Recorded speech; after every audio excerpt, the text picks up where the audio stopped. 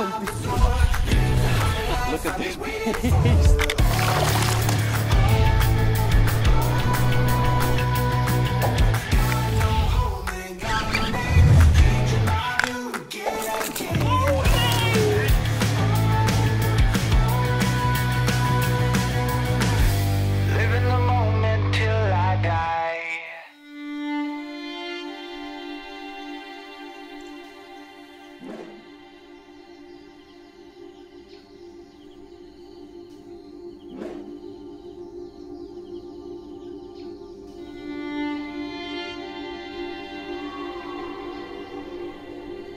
Spring fishing can be super unpredictable. Conditions change from day to day. Something as simple as a change in wind direction can offset spots that were productive the days prior.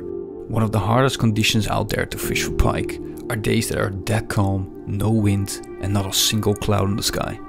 Welcome to a very sunny, very calm and very warm spring fishing video. Today we will be chasing pike in Sweden, but as you can see, conditions are far from perfect. We have no wind and a lot of sunlight, so conditions are tough today. But today we're going to show you how we find the pike, see how we can find decent activity. We'll walk you through our tactics, our bait choices, colors, anything that comes by. So without further ado, let's go.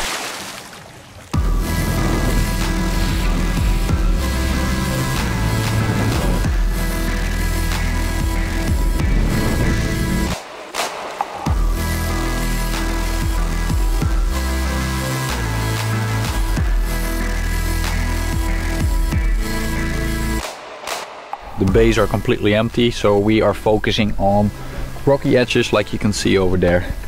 I'm using a Savage Gear River Roach. This is the 22 centimeter version. I have a 20 gram sinker on it, 2 trebles on the belly, a bit small to my liking, but it's the first thing that I could find. Usually I put like a 1.0 or a 2.0 underneath it. Jasper's using a Savage Eel. The reason we're using a bit heavy sinker is that we want to fish a bit fast. We want to try and find the active fish. Fish as much spots as we can, get that erratic movement, cast it on top of the rocks, let it drop down, fish it upwards, let it drop down in quite a fast pace. We don't want to grind it down really slow. We want to find the active fish, and that means we need to cover a lot of ground or a lot of water, whatever you want to call it. Fish a lot of spots, move from one spot to the other, search where we can find the fish and see if we can find a pattern where they're hiding. That's it for now. Let's go.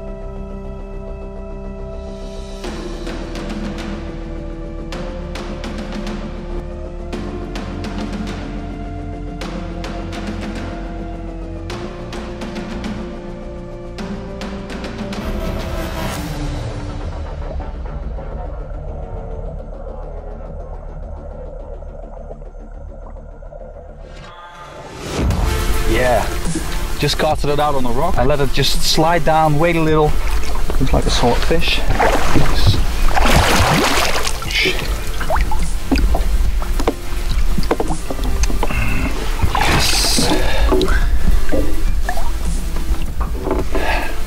Great. So cool when there's no wind at all and you can let a bait like this, like the river road, just pause in the surface, slowly letting it glide down, keep tension on the line, slowly reel in that slack, and then this fish just came from, I think, 2 meters of water from a crack between the rocks, probably hiding in the shadows because waiting for a bait fish to come. I think this fish is close to 90 centimeters. You can still see the leeches and the other stuff on that fish itself. Let's get it back quickly. Great. 22 centimeter river roach, 20 gram jig head. Awesome fish. Get her back.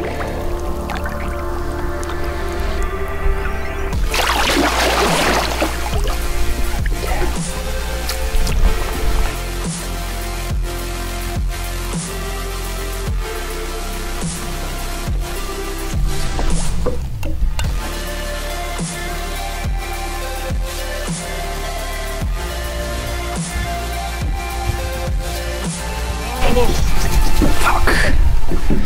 That was a good fish. Jesper just caught one on a savage eel. I decided to keep on casting with my river roach. I think it was the first cast after we released that previous fish. And then I just lifted it up on top of the rocks and then bang, just like we predicted. They're not on the base, they're completely outside. And you need to find those rocky edges where those fish are on. And 2 fish at 1 spot. It's the best we had so far today. Unfortunately, this fish didn't come in the boat, but it felt like a heavy fish. But it's a good indication that we're on the right path to finding more fish on similar spots like this. So let's keep grinding these spots and see what we can catch more.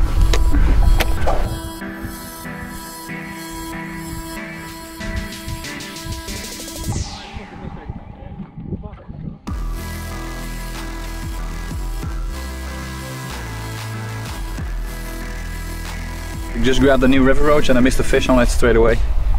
And now this one completely smashed it. Great fun. Finally we found them, like we talked about. Super to have these fish so active now. Hopefully it will continue until the rest of the evening. Spring is known for its erratic fishing. You can have amazing days with clear blue skies like this, and you can have stormy days with no activity at all, or the other way around.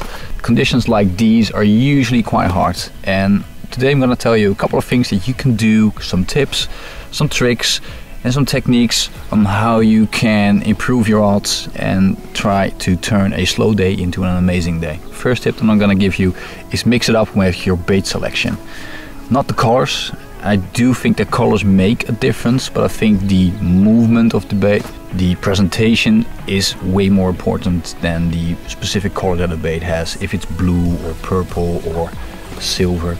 I do believe that baits that have a flashy color like this silver savage eel or gold, or the motor oil version has some golden flakes in it, it reflects sunlight, and that is something that can make a difference during a sunny day like this.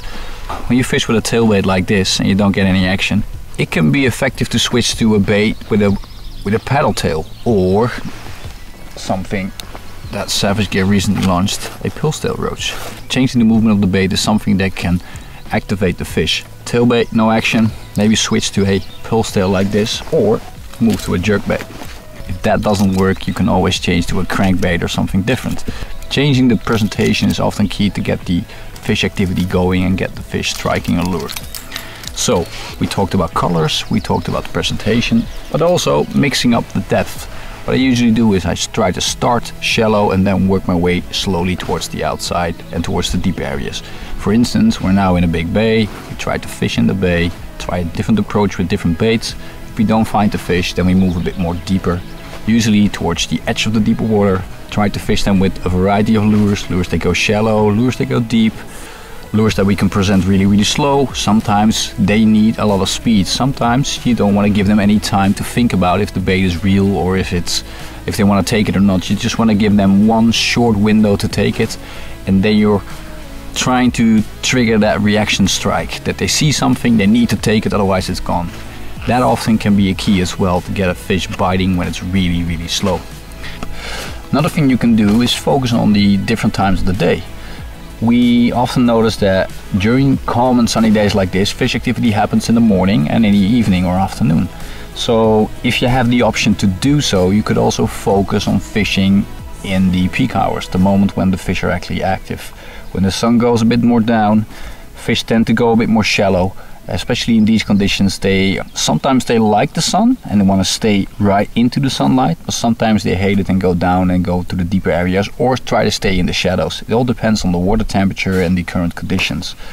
So if you can, try fish in the evening, try fish in the dark. I've seen a lot of guys being really successful in the dark. That's also an option. Finally, my final and best tip, I guess, is just keep on fishing and stay faithful, and that will eventually happen.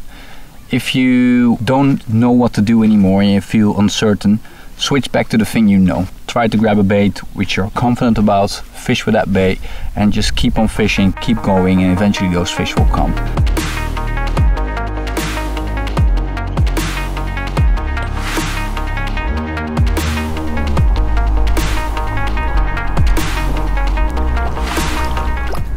last hour, not that much activity. We're gonna head out to one more spot, which is somewhere around there. So let's go.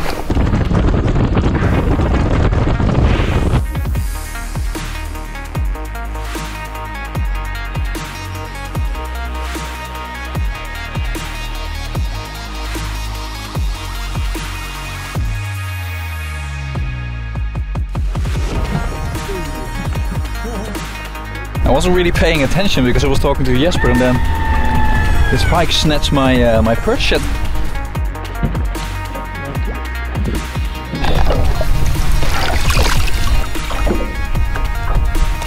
Yes. Nice.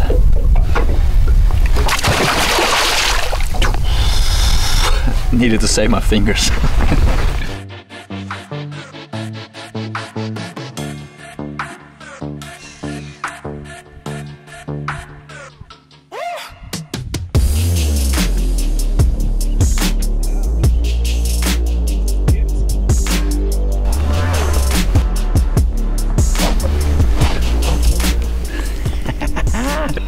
Meter two on a bonus fish.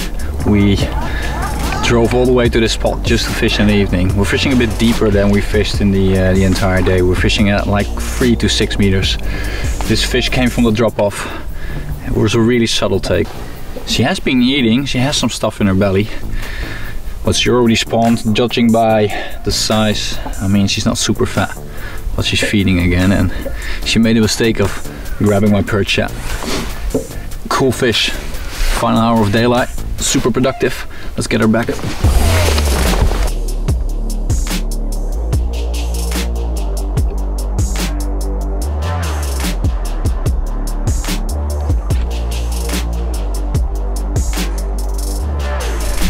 Talk about greedy.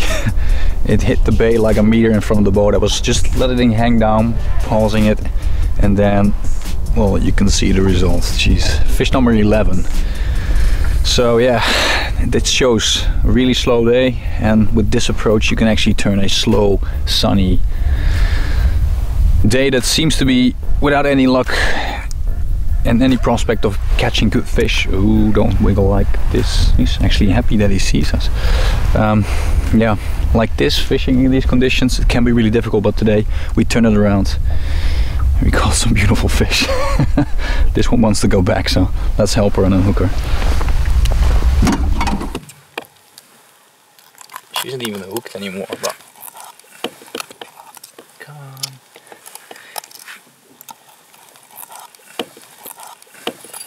Yes. Flat calm, no wind at all anymore. Sun is going down. I mean, I think we have like 15 minutes left before the sun is completely under. So perfect way to end the day. It started off really slow, but we managed, I guess, managed pretty well. Thanks for watching, guys. See you in the next one. See you soon. Bye.